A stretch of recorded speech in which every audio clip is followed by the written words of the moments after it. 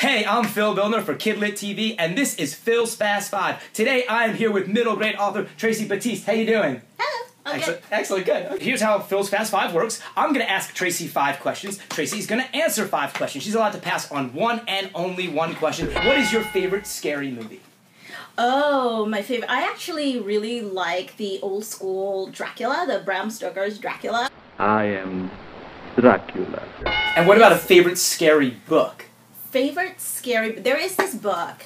It's called My Bones and My Flute. And it was written like in the 1940s or 1930s. It is frightening. It's like the kind of book that I think somebody had, because it was written by somebody in the Caribbean, so I had it when I was growing up, like in the house, like somebody had like an old copy of it, and I picked this up when I was little, like too little. It's like haunted my nightmares. It was and clearly it has influenced your writing as well. So you do a lot of author visits, okay, school visits. Let's talk about school visit settings. What is an unusual place you've presented at a school visit?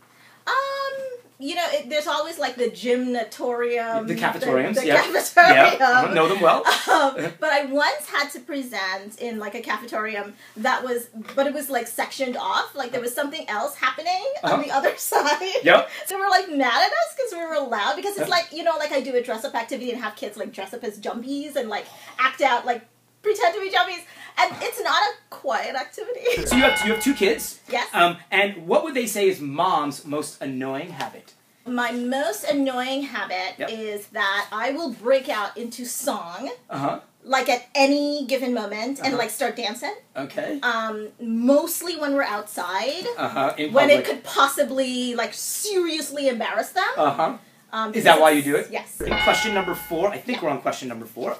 What was the first concert you ever attended? Oh gosh. What was their names? It was a bunch of them. New Edition. New Edition. I went to that New Edition concert with the boy who would be my husband. Wow. Excellent. He was really a new audition. Yes. There we go. He was a new. I want to say my first concert was Air Supply. I'm all out of love. I'm so lost without you.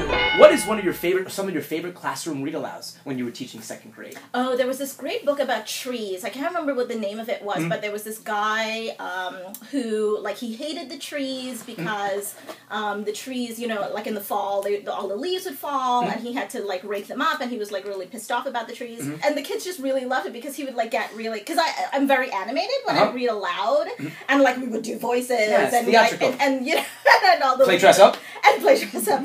And so the kids really loved this particular story, and so we would read it like just over and over again, like at least once a week. And if you got one word wrong, the kids say, "That's not what it says." Exactly. Let's talk about some of your hidden talents, other than being a bad singer in front of your kids. You used to take ballet classes. Do you still take ballet classes? I do still take, but I take 2 classes a week. Nice. Okay. And what are some of your other hidden talents? I knit. Okay. I paint. Nice. What's next from you? What's coming next? Well, I just handed in the manuscript for the sequel to The Jumbies, which has no title because I thought I had a title. I get one. The Jumbies 2, Electric Boogaloo. I have to say, like, people have been like emailing me funny titles for Jumbies 2, all of which have been rejected. The Jumbies Enter the Dragon. The Jumbies Tokyo Drift. Nice. I like that one. I like that one. Yeah. So we did it. Trace, you survived. Excellent. For KidLit TV, I'm Phil Bildner. This has been Phil's Fast 5, and we are out of here. Peace.